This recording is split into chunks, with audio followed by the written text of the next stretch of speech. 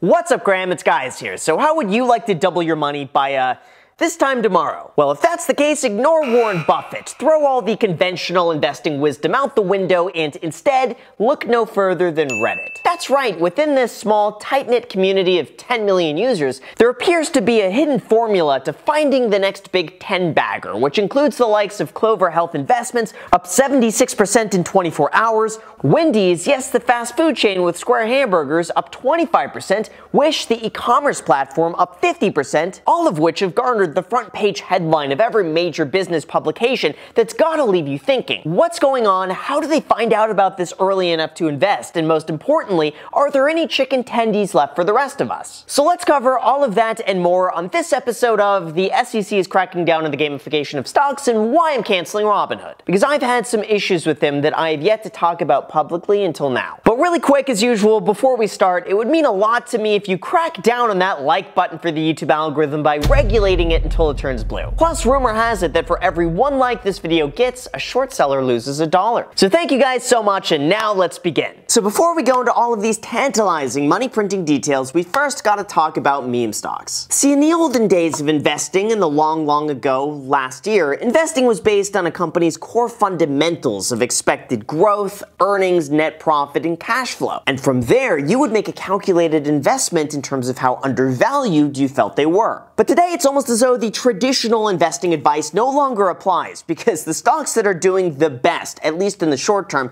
have absolutely nothing to do with fundamentals at all. But instead, they're based on a combination of sudden investor enthusiasm, short seller interest, and the potential to make a lot of money very quickly, which you could then post on Reddit for internet points that unfortunately don't have any cash value. Okay, but seriously, meme investing has sparked the entire growth of a community dedicated to finding beaten down, overly shorted stocks that, with the right catalyst and enough momentum, could skyrocket in price, cause short sellers to lose billions of dollars, and make the people who bought in early really rich in the process. Lately, the attention has turned to a mixture of GameStop, which recently came back above $300 a share, AMC, which rose in price in the expectation of a hedge fund short squeeze, and now Clover Health, which is said to be experiencing a gamma short squeeze, with over 43% of their shares being short, along with Wish going up in price from a 51% short position. Or in other words, all you need to know is this: Reddit users are looking for overly shorted stocks in precarious positions that hedge funds believe will be going down in price. And then they begin buying them up, causing retail momentum to drive the price even higher, causing hedge funds to have to cover their positions, which causes the price to rise even higher and higher and higher. It's pretty much the stock market version of putting Mentos in a Coke bottle and then watching it explode, except with money. But critics of this say that it's not investing, it's gambling, and they blame the surge of meme investing on the apps that make it all possible to begin with, like Robinhood. In the last 30 days, despite stocks like AMC being up 465%,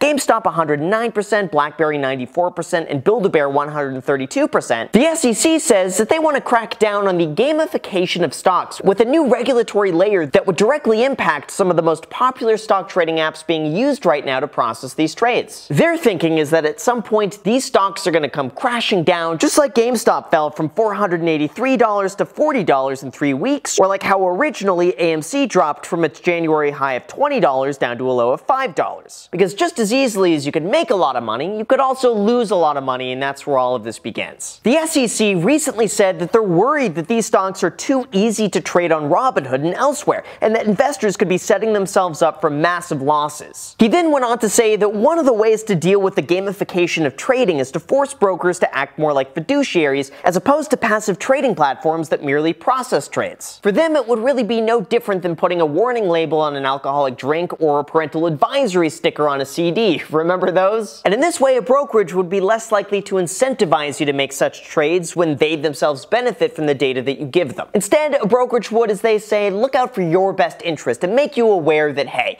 you might lose some money on the stock, but as long as you check this box and agree, there you go, now you can give us your money. Some brokerages have even tried to get ahead of the curve in advance before they happen. Like, for example, the free stock trading app Public places a high-risk tag on certain stocks and a warning that comes up that you have to acknowledge before proceeding forward. From there, you can still trade whatever you want, but at least you better understand the risks. The issue that Robinhood previously faced was that the SEC said that they made investing a little bit too easy and a little bit too similar to gambling by giving their users free stocks held within a scratch-off ticket that rained confetti. In this case, investing feels a little bit more like a game with the screen flashing red or green depending on whether or not you gained or lost money. Which I will admit, I liked, I thought was a lot of fun, and that helped appeal to a brand new audience who ordinarily would have had no interest whatsoever in building their wealth. But unfortunately, that also came with the dark side of some people taking it a bit too far. For example, the New York Times ran an article about a 32-year-old investor who said he was lured into the app through features that included falling confetti and emoji-filled phone notifications. But after repeatedly losing money, he took out $60,000 from home equity to put into even riskier options in hopes of making his money back. Surprisingly, after having some initial success, he grew that account to over $1 million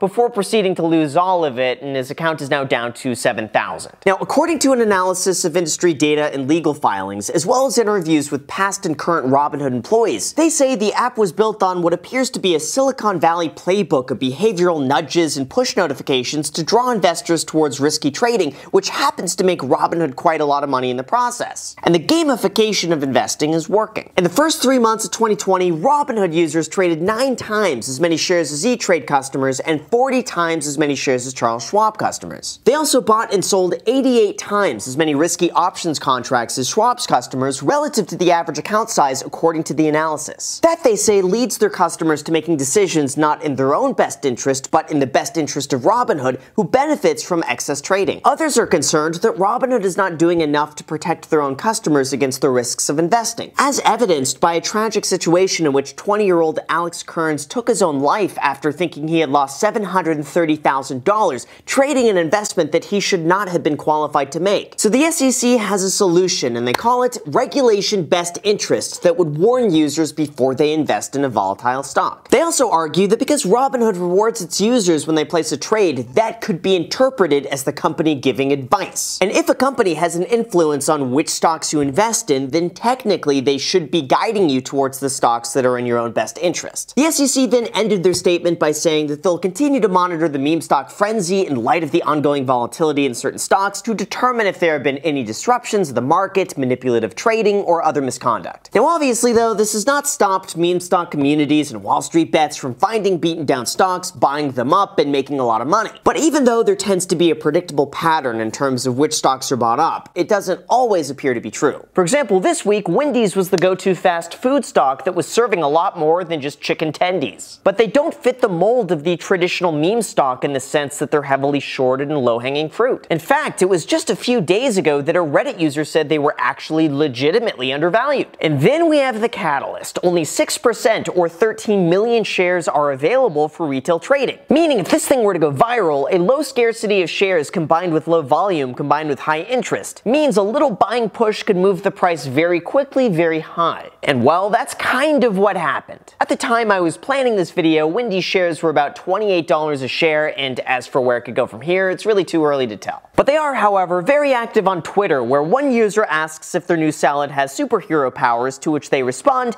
"I legally cannot say that, but it is super good." Now obviously this was enticing to see if they would respond to me too, so I took to Twitter and tagged them in a post saying, "If you could remind my viewers to smash the like button, I will immediately go ahead and buy your salad." And guess what? They didn't respond. So it's definitely not as bullish as I would have expected, and maybe that's why their stock is down today. But hey, you know what? I tried. Anyway, the way I see it, when it comes to meme stock investing, listen, I get it, I see the appeal. It's hard not to look at strangers on the internet making hundreds of thousands of dollars in a few days and thinking, hey, you know, I should be able to do that too. But at their core, meme stocks make very little fundamental sense in terms of the company itself. They're extremely risky. And just as easily as you could make money, you could lose money. The losers, unfortunately, are the ones we rarely hear about. And during a meme stock frenzy, it's easy to feel compelled to buy in at whatever price it's trading at with the hope that maybe you would be able to sell it for more in the future and walk away with a profit. But that does not always happen, and usually it's the people who could least afford to lose money who wind up losing money. For example, had you bought a few of these stocks yesterday before the market closed at the time I was planning this video, here's how you would be doing today. GameStop up 4.5%, AMC down 8.65%, Clover Health down 11.4%, and Wendy's down 11.4%. I think stories like this would be way more common if people felt comfortable talking about it. But there's often a shame associated with losing money, and not too many people want to admit that they impulsively bought in and then sold at a loss. Don't invest what you can't afford to lose. Set a limit in terms of where you're going to be taking profits, diversify into other investments, and understand the risks with what you're doing. doing. I understand it's really easy to think that, oh, I only have $10,000. It's gonna take too long to hit $1 million, so I may as well just go and YOLO everything I have because that's my only chance. But then we really just gotta call it for what it is, and that's gambling. And you should at least make an effort to have an entry and exit point ahead of time so you don't get caught up in the emotion of having this stock rise and fall in a matter of days. And I think it's pretty obvious that meme stock investing is here to stay, and even if they put warning labels on certain stocks, I don't think that's going to dissuade anybody who's convinced they want to buy in. I think what's most likely going to happen from this is that fundamentally it's going to discourage short sellers from overly shorting a stock. Hedge funds might also quickly de-risk as soon as they catch any wind of a meme stock rally. And over time, there's probably going to be a more balanced price discovery of stocks, instead of finding the one that's most shorted and then driving it up from there. But enough about meme stocks. Let's go back to Robinhood, and I'll tell you the reason I'm canceling them. First of all, it's important to mention that as somebody who talks nonstop about personal finance, it's my job to use every single stock market brokerage out there. I trade with everything. I see which features I like and which features I don't like, and many of these accounts have been set up for years. But unfortunately, Robinhood has been the one lately giving me a lot of problems. Now, in the past, it's not bothered me that they route order flow. Pretty much every single brokerage does it, and it was never an issue. I also was not affected by them temporarily shutting down meme stock investing during the GameStop saga. And for the most part, I've just had money sitting on that account for quite some time that I've just let grow. But since then, a few things have happened. On April 15th, I got a notice that my account had been restricted and that I would be unable to withdraw money from the platform. You know, I thought, fine, it doesn't really matter to me much anyway. I wasn't planning on moving money around, so I'll just get that sorted and leave it be. But then immediately after, I also got hit with a deposit restriction, which means I can't deposit any more money on the platform, which again, I thought, okay, fine, it's not that big of a deal. I have plenty of other brokerages out there. It'll be fine. But once I got that notice, I went ahead and uploaded my driver's license, my passport, and my social security card so that way they'd be able to verify my identity. But 2 weeks went by and nothing happened, so I emailed their support team to follow up, and they responded by saying, due to the nature of your claim, we are escalating your case to our fraud investigations team. If necessary, a representative from Robinhood will contact you by phone. So then after that, another 2 weeks goes by and I hear nothing, so I follow up with them again and I get another reply. Just following up on your case and letting you know that the information you provided is still being investigated. Our team will follow up with you soon. Now, another week goes by and I send a follow-up email and I get back. The time to complete our investigation varies for each account and situation, but we will keep you updated along the way. It has now been 2 months, there's still been no progress made, my account is still locked, and I have no access to my money. I even gave them the benefit of the doubt by sending them an email last night before even making this video, just to see if maybe something could get resolved, to which again I get this email. I have reached out to our fraud team for an update. As soon as I hear fro I am them, I will be sure to update you. Thank you for your continued patience. Now, had this been a situation where this was my only account and I needed the money for rent or bills or anything like that,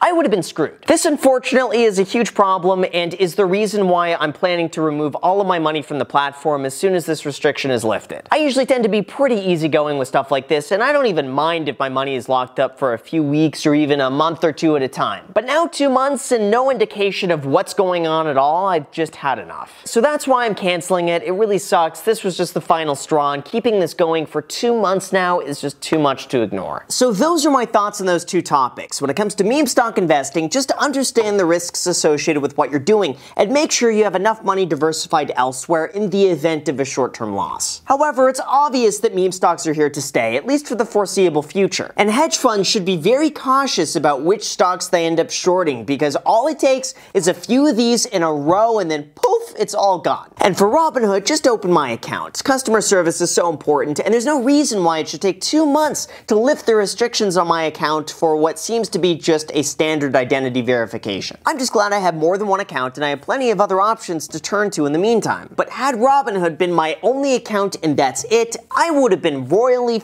So with that said, you guys, thank you so much for watching. I really appreciate it. As always, make sure to destroy the like button, subscribe button, and notification bell. Also, feel free to add me on Instagram. I post there pretty much daily, so if you want to be a part of it there, feel free to add me there. As my second channel, The Graham Stephan Show, I post there every single day. I'm not posting here. So if you want to see a brand new video from me every single day, make sure to add yourself to that. Thank you so much for watching, and until next time.